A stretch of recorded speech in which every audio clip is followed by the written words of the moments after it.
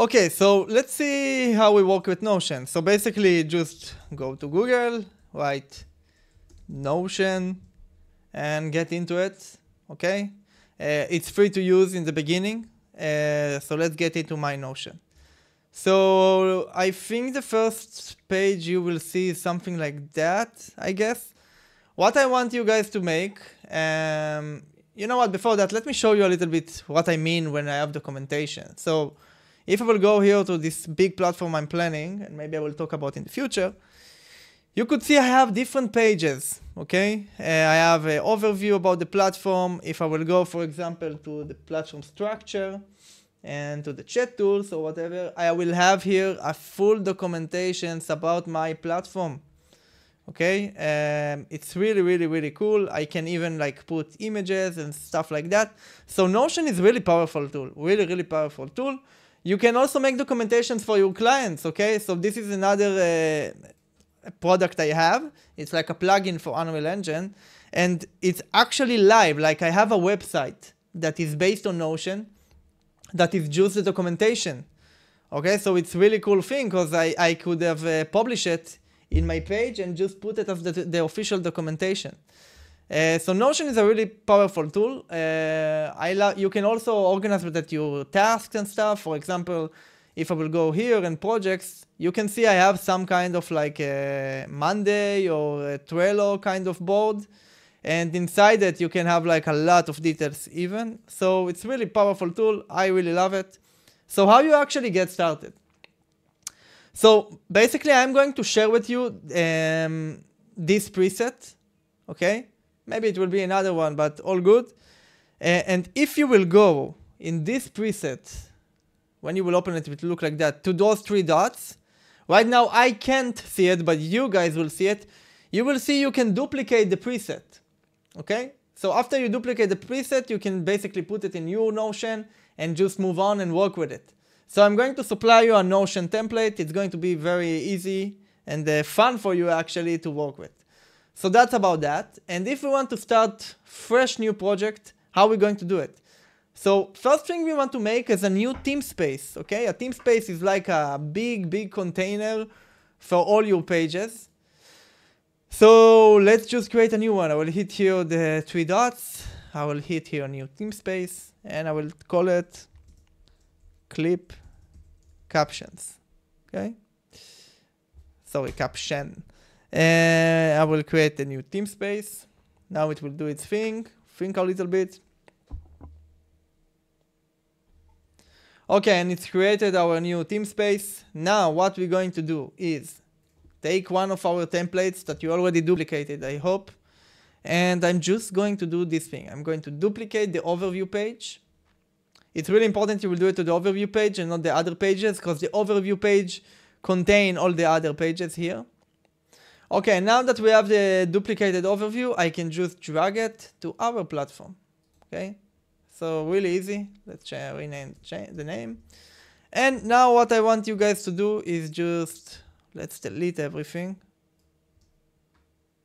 Great, and now we are going back to our ChatGPT, and I want to talk about something. As you can see, my browser is a little bit weird because I'm using Opera browser. Yeah, I know it's weird, but apparently Opera is better browser than all the other browsers. So I'm now going to use a really cool feature, which I can just drag another tab and drag it here, and now I have a split view of both of them. Okay? So if anyone don't understand how I did it, this is how. And I'm going to copy the title. And I'm going to copy the whole document and paste here. Okay, so now that we have all the overview of our platform, we are going to use it in every step now in the progress, okay? So after we do that, I want you guys to go to the feature list summary and delete it. And now I want you to exit the canvas view and let's just write me a feature list summary of the platform. Okay, so basically what we're going to do now is we're going to populate our documentation document really, really fast based on the existing formats I already supplied you. And based on our overview document we already made here in ChatGPT. It's really important you do it in the same conversation with ChatGPT because he always take back the history of the same conversation. If I will move on to a new conversation, he won't understand what I'm talking about. He's not that much smart as people think. He's using every context he have in the same conversation. This is why when you have a really long conversation, you will see ChatGPT get stuck. So let's copy it, paste it. Let's go through it a little bit. Yeah, good. I think, yeah, it's good enough. Okay. Now, let's make a structure document. Make for me full structure technical document for the platform. Okay.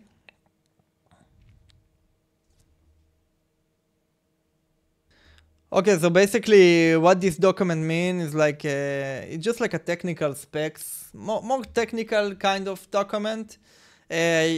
You need to be careful with this kind of document. I wouldn't use it for Lovable, but it's really good if you are talking with programmers or such, and you're planning your system, okay? So let's take that. Okay, let's wait, he will finish it. Okay, so we actually made a really detailed document. You can see he actually make already all the database tables and such. We have some problems. He think we are going to deploy on Vercel. He think we are going to use different backend. So all good. I'm going to copy that. And please go through it and don't just move on. It's really important. Let's write it here. Deployment, React. No, sorry. Netlify. We will talk about it later. And Supabase as the backend, okay? Really important. Yeah, everything about future you want to remove, always. Don't put it. It just will make you problems. And all this conclusion thing, also don't put it. Okay, pretty cool stuff.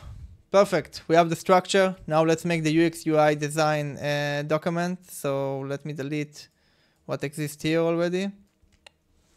And now I will write make a UX UI design document guideline.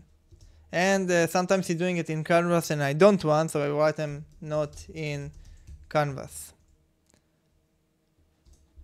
Okay. So basically we have everything we need here. We have colors, we have fonts, right? It's here. Okay, really, really cool. It decided everything and we're going to use it in Lovable. So let's copy that, paste that, and it's that much simple, okay? You don't need to go hustle more than that. I like it. Perfect. Basically, I think that's it. For all the other ones, you don't really need them right now, okay? It's not necessary. For now, we're going to use only those three. So great. We finished our documentation. We learned how to use ChatGPT and Notion together.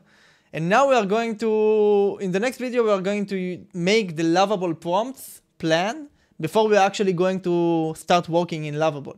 We are going to do it also with ChatGPT based on a PDF I supplied you. Let's meet in the next video.